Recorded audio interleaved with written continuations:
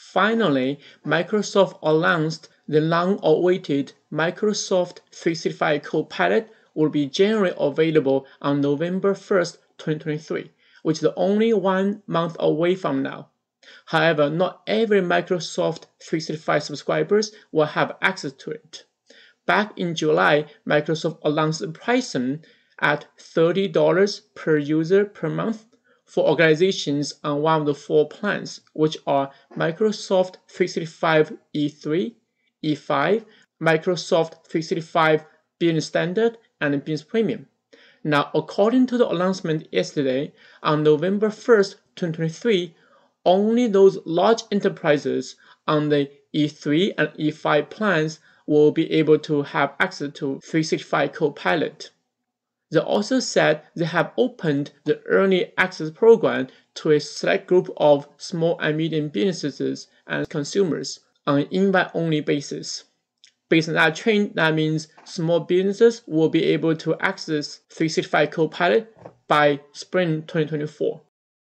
Ever since Microsoft announced 365 Copilot in March this year, I have been very excited waiting to get my hands on to the Copilot, as it will help us to become more creative in Word, more analytical in Excel, more expressive in PowerPoint, more productive in Outlook, and more collaborative in Teams.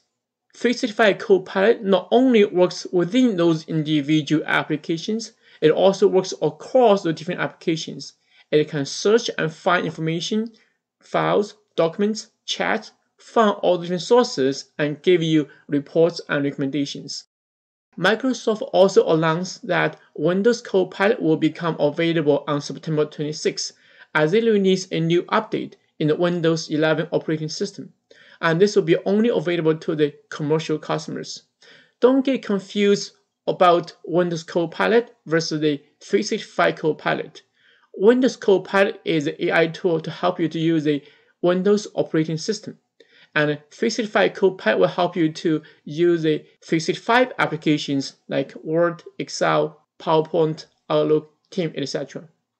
To gain better clarity about the different Copilots Microsoft offers, you may want to take a look at my video, Microsoft Copilots Demystified.